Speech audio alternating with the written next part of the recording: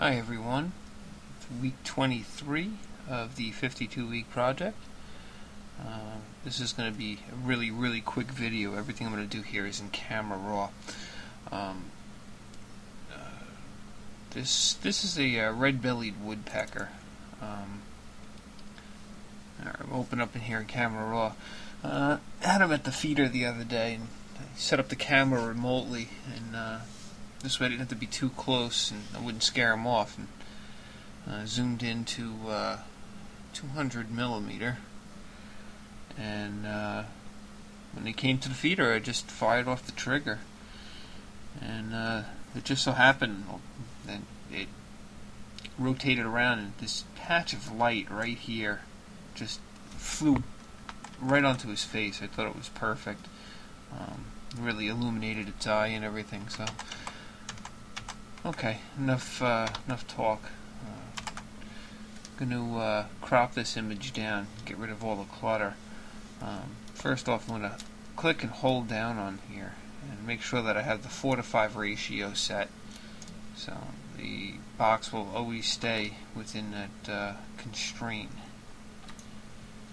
And I'll lower this down, kind of get rid of those clothespins that you see there.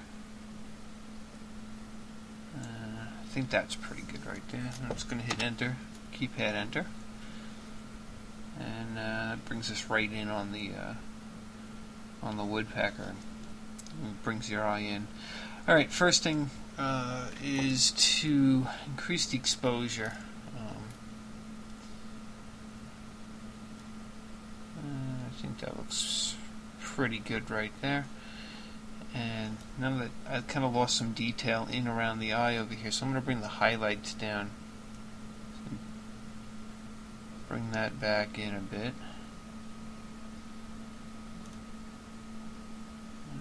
Right around there. And bring up the overall white there. I don't want to clip too much. As you can see up here, this is showing that since it's red, it's actually clipping in the red channel. So when I click it, you can see this is where the colors are clipping. I'm going to push it a little higher. You can see it just turned white.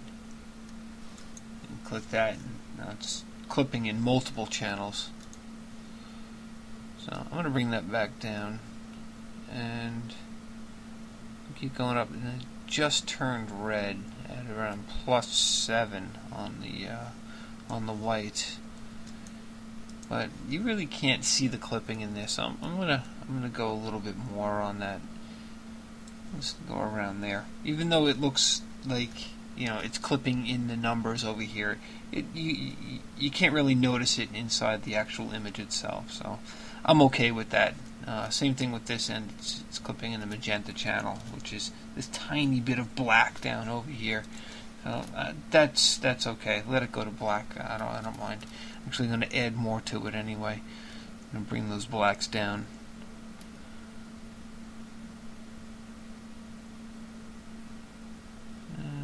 Say right around there. I think that looks pretty good.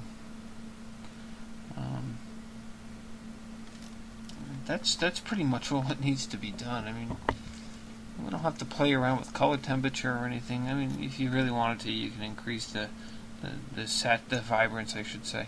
Lower the saturation a bit and increase the vibrance just by a little bit. But I don't know if I like that. I think I'm going to leave it default. Just double click these sliders here. By the way, this is the Camera Raw 8. It's just updated either yesterday or today. I don't remember which one, but that's what I'm using. So it reset all the settings that I had in here. So I'm going to re-click this little link to make sure that it would open up as a smart object. So just clicked on this. And I also had to change my color space because it was set to Adobe RGB, which is in 1998, and I had to set it to the sRGB. Normally I bring into Photoshop as 16-bit, but I'm I'm going to bring it in at 8-bit right now because I'm not going to be doing any editing other than a quick sharpen inside Photoshop. So I'm just going to open it up as an 8-bit. I'm going to open the object here. And it opens up in Photoshop. And the heavens just seem to have opened up. It's pouring outside right now, so I don't know if you can hear that in the background.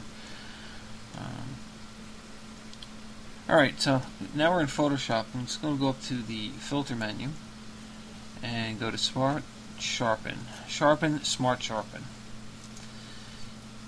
And in this dialog box, I'm going to go right over to the eye because that's always the subject of our, or the focal point of our image. As you can see, I just brought that up. You can see the radius. It brings this wacky halo in here. I'm just going to bring it back until that halo goes away. And the amount is pretty high, but I'm going to turn that down. Bring it down so the that noise starts to disappear. I didn't notice before, but I got a little chromatic aberration there. Something that's not too noticeable in the other picture there. So probably best would be to try and get rid of it in Camera Raw. I think that looks good for the sharpening. I'm going to hit OK and double click this here and put it to luminosity just to be sure that it doesn't change any of the colors in the image. And that's it. I'm going to go to full screen here. Cancel. And zoom in, and that's it. Sorry for the short video. It's really fast there, but thanks for joining me, and I'll see you next week.